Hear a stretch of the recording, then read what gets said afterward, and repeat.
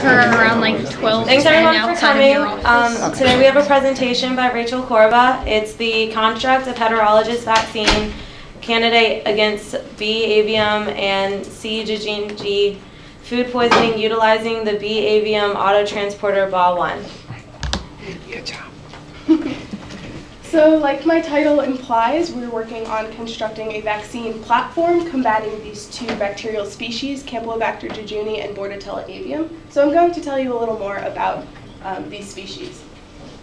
So first is Campylobacter jejuni. It is a gram-negative spiral-shaped bacterium, as you can see pictured, and it is the leading cause of gastroenteritis worldwide. In other words, it's the leading cause of food poisoning. Most people, when they think of food poisoning, you think of Salmonella, CjaA, or E. coli, but it actually causes 2 to 7 times more cases of food poisoning than these other species.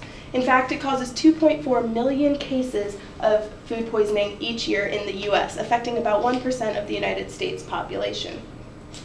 Campylobacter food poisoning infections are often attributed to the consumption of undercooked poultry, specifically chickens and turkey. In fact, 50 to 70% of Campylobacter cases in industrialized nations like the United States, Europe, Australia are attributed to chicken and turkey. It is important to note that both Bordetella, Avium, and Campylobacter jejuni resides in these birds. So now I'm going to switch gears a little bit and talk about a pathogen that infects turkeys, Bordetella avium. It causes a disease called Bordetellosis, which is similar to the whooping cough. Bordetella avium might sound familiar because it is related to the human pathogen Bordetella pertussis that causes whooping cough in humans.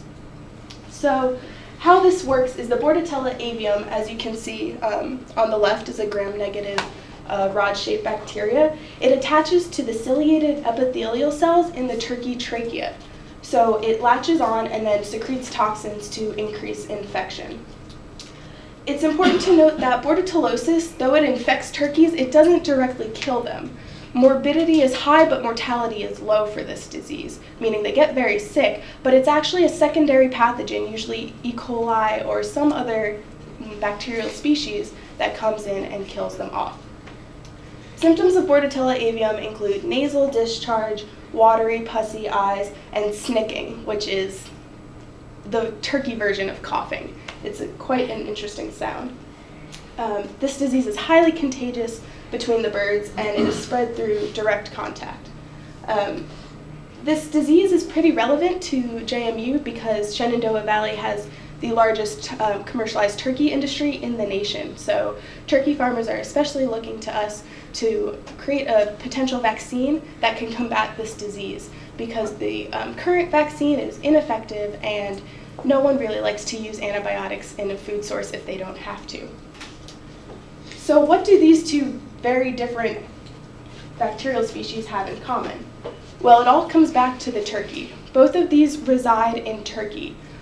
So the Bordetella avium makes the turkeys sick, and the Campylobacter jejuni, it resides in the turkeys and the chickens, but there's no way of detecting if the birds are carrying this species. So we won't know if we're consuming meat with Campylobacter that can cause food poisoning. So it's very scary if the detection methods aren't sound. So what can we do about this? Well, we can create a vaccine that can combat both of these and administer it to the turkey so that the turkey fights off both Bordetella and Campylobacter, so they don't get sick and we don't get sick. We would look to create this vaccine by utilizing the genetic mechanisms of Bordetella avium, that specific bacteria. Specifically, we would look to utilize the autotransporter called BA1. So what is an autotransporter? They make up the largest family of proteins in gram-negative bacteria, and they play a lot of different roles, sometimes in virulence, in attachment to the host cell in the turkeys. So this picture that you see is the general structure of a membrane of a gram-negative bacterial cell. This first layer is the inner membrane, so this is down here would be the interior of the cell, and this is the outer membrane, and above that would be the exterior of the cell, the outside surface. So the general and basic structure of an autotransporter contains a beta barrel transporter domain, this blue region, and it's anchored into the outer membrane. It doesn't move. It's also important to note that this region is highly conserved across all the gram-negative species. So if you compare very different bacterial species, that protein should be very similar. This green protein, or the passenger region, is what's being secreted to the cell surface. It is the active region of the protein, and that's what's involved in virulence and host cell attachment. So that protein that's secreted is playing the major role of this protein.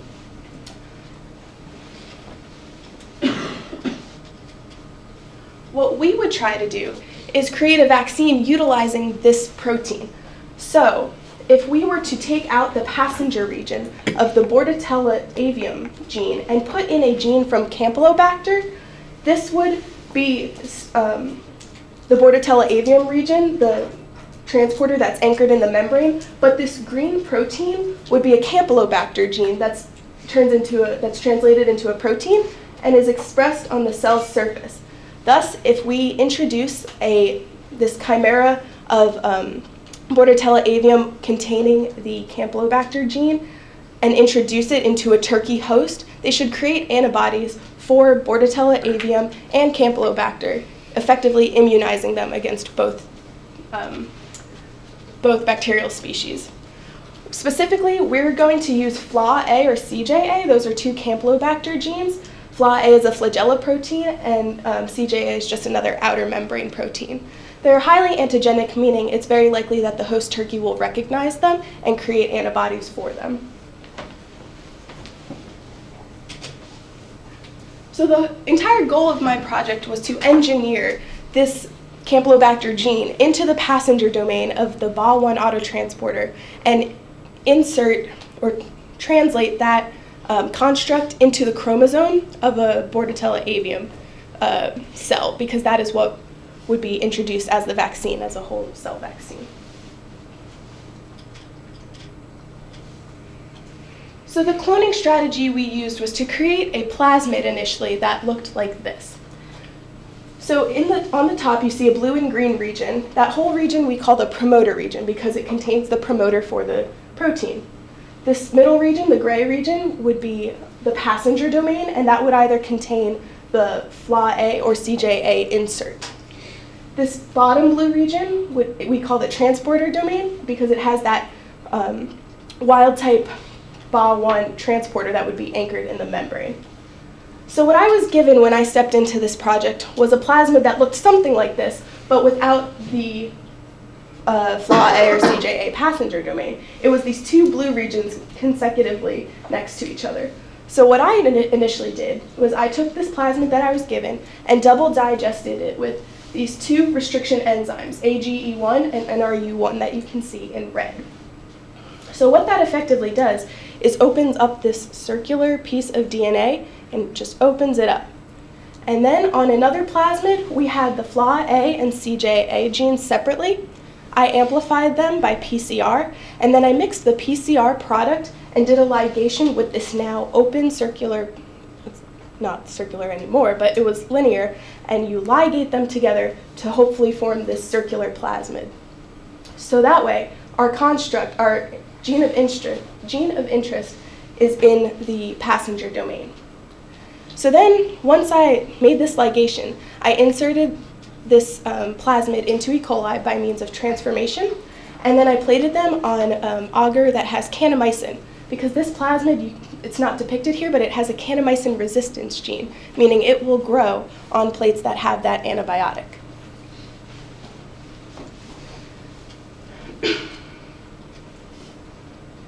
Once I saw successful growth on our transformation plates, I did a colony PCR, meaning I tested different colonies and tried to amplify that gray CjaA region. I tried to amplify it to make sure that the ligation was successful and that my plasmid was in the bacteria. So these are gel electrophoresis images of that PCR. On the left lanes, you can see the ladder, which is just a standard telling you the size of your fragments. The next lane are positive controls, and CjaA has a length of 839 base pairs, and FlaA has 912 base pairs. So what you're looking for is to see this exact band in the same location. If you got different bands at different sizes, that would indicate you do not have the fragment you're looking for. So out of 14 colonies that I tested, 2 had successfully had the CjaA ligated into them, and 1 had the FlaA ligated into it. So now that I had a successful construct, this was really exciting because I just put a Campylobacter gene into a Bordetella gene. So now we were able to move it into the chromosome. The reason why we have to move it into the chromosome and not keep it on the plasmid is because Bordetella avium doesn't replicate with this plasmid. If I just tried to insert it, it would replicate and just die out. The plasmid would not be passed on. So we have to get it to cross over into the chromosome. And the way it does this is by a process called homologous recombination.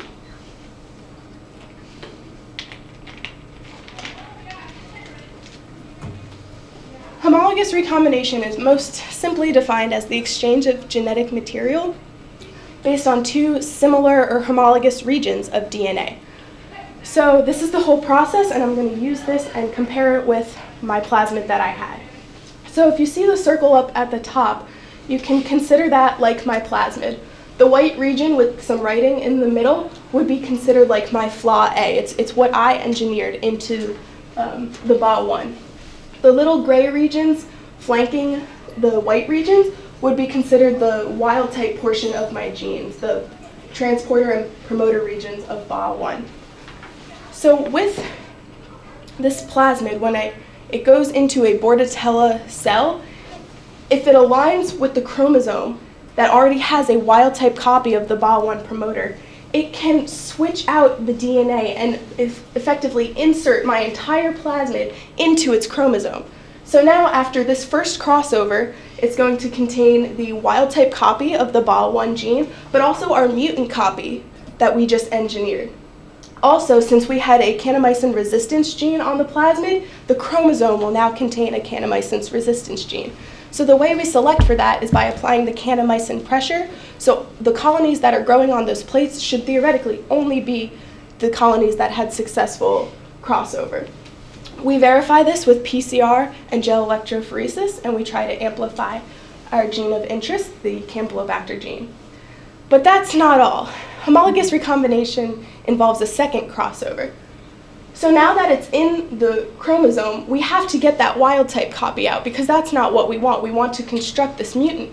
So because there are already homologous regions in the one chromosome, it can cross over on itself. As you see here, it loops over on itself and it crosses over on both ends and effectively either loops out the original plasmid that we tried to put in or a plasmid containing the wild type copy of the BA1. This is a 50-50 chance. There's no rhyme or reason for which option it chooses. It's just a random loop out. So we try to screen for the colonies that have this, that looped out the wild type copy because we need to keep this construct in the chromosome.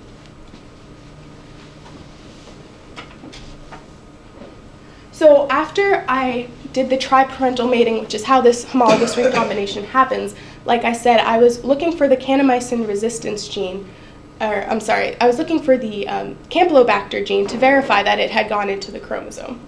So again, you see a ladder and my positive control, and these are different colonies that I was testing that grew on the plate. So if they grew, like I said, they had the kanamycin resistance, which implied that the Campylobacter gene should be there. But as you can see, there are no bands on my gel, implying that it was not detectable.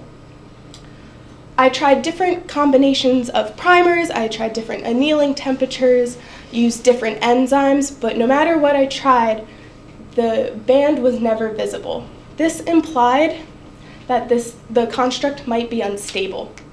As a control, as a PCR control, we tried amplifying other regions of the Bordetella chromosome that aren't the Campylobacter genes that should be there. So this is a gel showing amplification of the promoter region of the BA1 autotransporter, and it's at about 250 base pairs.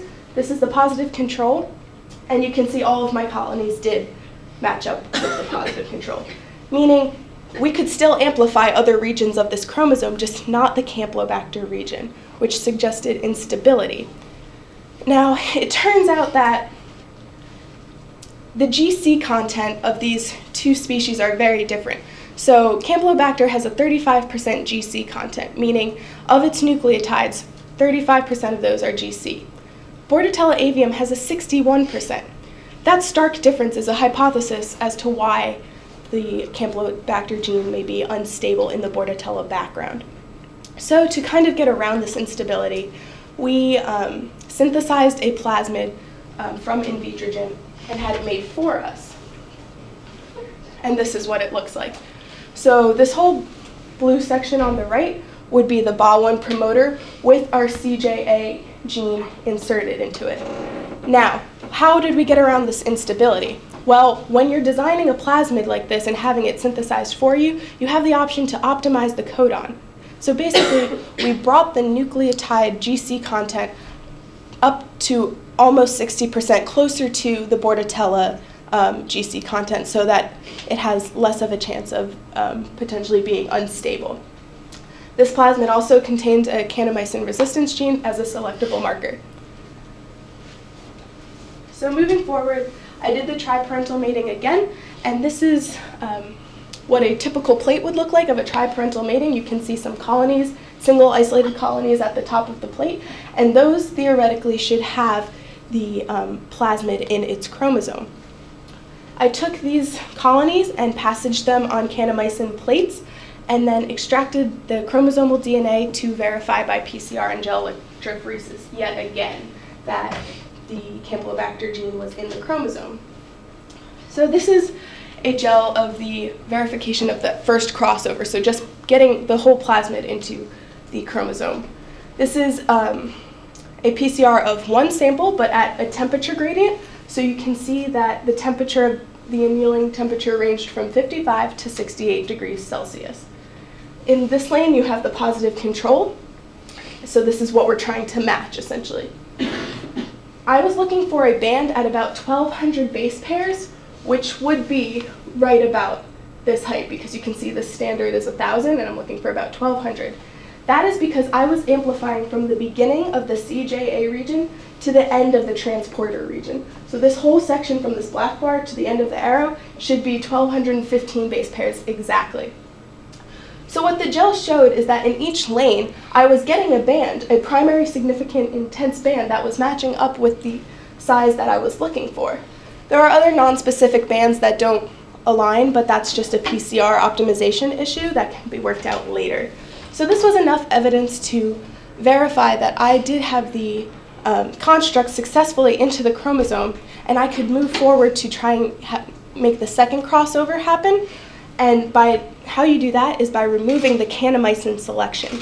So if you don't give the bacteria the kanamycin to grow on, it potentially will loop out that plasmid containing the kanamycin resistance gene. So this is the verification of the second crossover, where it doubles over itself.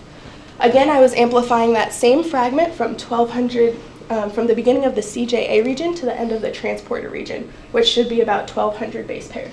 Again, you have the positive control lane, which worked beautifully, and that's what we're trying to amplify.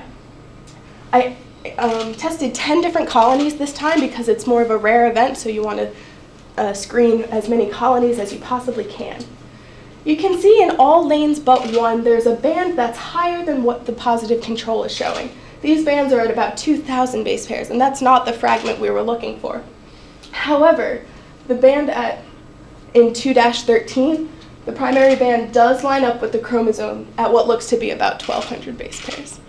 So we successfully moved a construct of BA1 containing a Campylobacter gene into a Bordetella avium chromosome. So this is really exciting because now we have something to work with and do future studies with.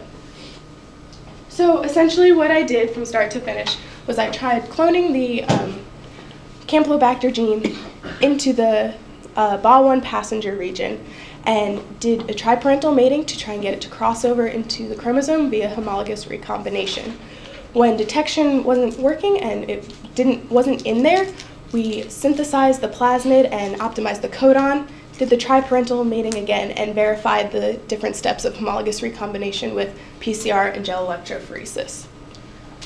And we have a successful transconjugant. So for future work, now that we have this successful construct, we need to know that this Campylobacter protein is being expressed like we said it would. So if you recall from the beginning of the presentation, that green squiggly line being expressed, or secreted rather, to the surface of the cell, we need to test that this protein is actually being secreted. Also, we have to do in vivo infections to test that the turkey host cell, the turkey host is making antibodies to these two different bacterial pathogens like they should.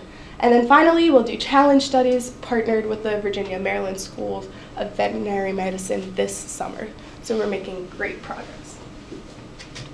I just want to thank Dr. Temple and my whole committee, all my lab mates, family, friends, and the department just for supporting me through all this. And it's been 3.5 years I've been working on this project, but we've come a long way. So thank you guys so much for coming.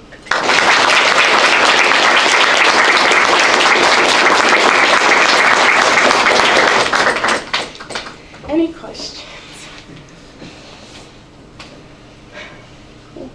I have a question. Hold on. So just give someone else another chance.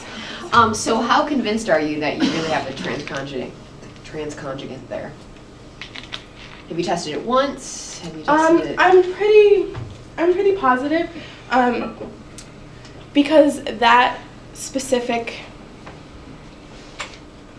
colony looked very different, and then I don't have the gel pictured here, but I ran this colony compared with one that I didn't think worked side by side and optimized the PCR a little more, and we have a cleaner band, and there is no band present at all in the lane containing, I ran it with 1-15, so there are bands here, which is weird because it shouldn't have this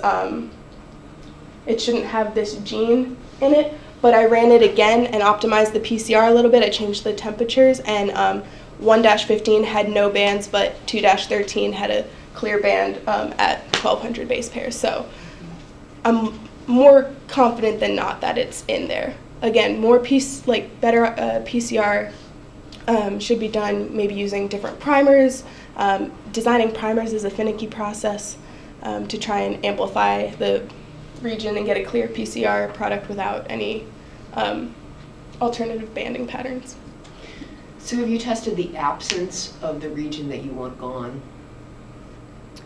I know a negative result is not the greatest, but pairing it with a positive, I personally would feel more confident that what I wanted gone is really gone. Right. It doesn't so amplify. I can't recall the sizes off the top of my head, but I do believe that the insert, because we removed the passenger domain, the wild-type passenger domain, and then inserted the Campylobacter gene. So I think my construct is only a few base pairs longer than what the wild-type gene is.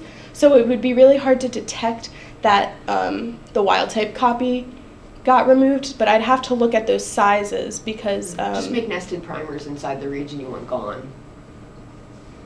Right, primers inside the region that should be gone, you know what I mean? Yes. And then they wouldn't have inside any place the to wild-type passenger domain because it won't be there. Yeah. That makes sense. I just know how hard it was for you to get that. So Dr. Stockwell's on my committee. She did a lot of the research, like building up to my research, so she knows this project very well. Yes.